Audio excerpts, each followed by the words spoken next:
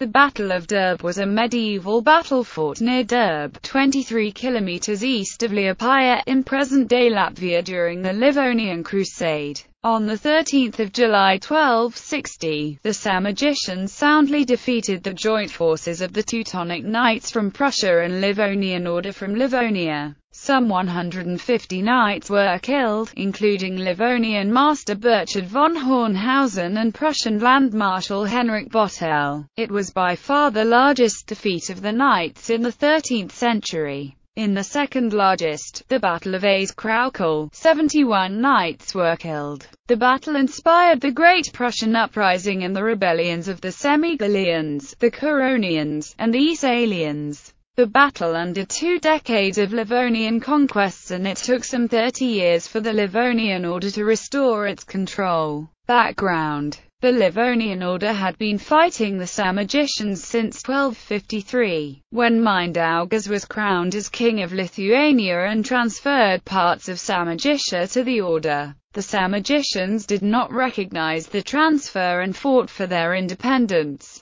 For the knights, Samogitia was a strategically important region as it physically separated their Prussian and Livonian branches. After the Samogitians killed 12 knights in the Battle of Memel, near the newly built Memel Castle in 1257, a 2-year truce was concluded. Once the truce expired, the Samogitians invaded Courland and defeated the knights in the Battle of Skuodas in 1259. The success encouraged the Semi-Galileans to rebel. The knights attempted to strengthen their strategic position and attacked Hervita, hoping to turn the Semi-Galilean outpost into a Teutonic castle. When the attack failed, they built a fortress in nearby Dobel and Georgenberg in Samogitia. The Semi-Galileans attacked Dobel, but, due to poor siege tactics, suffered heavy casualties. The Samogitians did not attack Georgenberg directly but built a fortress nearby, cutting off the castle from its supplies and continuously harassing the garrison. Battle: Livonian Grand Master Burchard von Hornhausen organized a large army for a campaign against the Samogitians.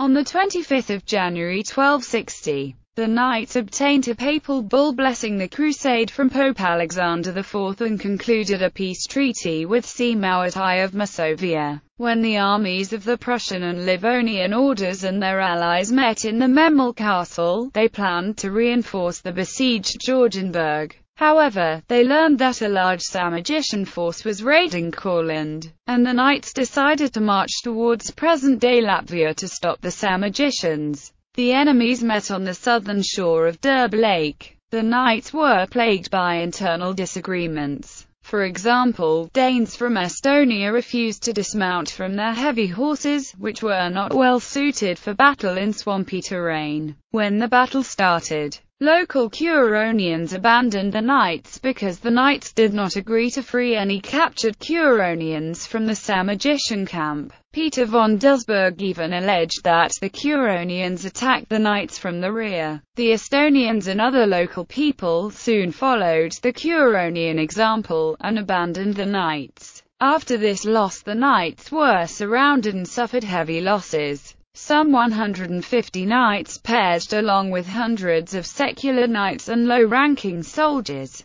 Though the battle is described in the Livonian rhymed chronicle in detail, no contemporary sources mention who was the leader of the Samogitians. Only Simon Grunor, in his chronicle written California, 1517–1526, mentioned that it was Treniota. In 1982, historian Edward Isgudavasius published a study arguing that Treniota was not a Samogitian, and could not have commanded a Samogitian army. Inga Baranowski argued that the battle was led by Alminas, a Samogitian elder elected before 1256. Aftermath: numerous rebellions against the Teutonic Order across all Baltic lands followed, including the Great Prussian Uprising. which lasted from 1260 to 1274. Zemgale rebelled for 30 years while Courland surrendered in 1267. The Curonians, together with the Samogitians, attacked Teutonic castles west of the Venta River. On 3 February 1261, on their way back, the pagans again defeated the knights near Leelverde, killing 10. Aesalian rebellion was suppressed in 1261. These battles undid some 20 years of Livonian conquest, and it took some 30 years for the Livonian order to restore its control. In the aftermath of the defeat, Duke Treniota is alleged to have convinced his uncle Mindaugas, king of Lithuania, to deny his Christianity and break the peace with the Teutonic Order. Treniota organized military campaigns into Livonia and earned support from the Lithuanians. In 1263, Treniota assassinated Mindaugas and usurped the Lithuanian throne, and the nation reverted to paganism. Ensuing instability prevented the Grand Duchy of Lithuania from taking full advantage of the weakened orders, however, while the orders were occupied reconquering rebelling territories and did not pose a danger to Lithuania until the 1280s.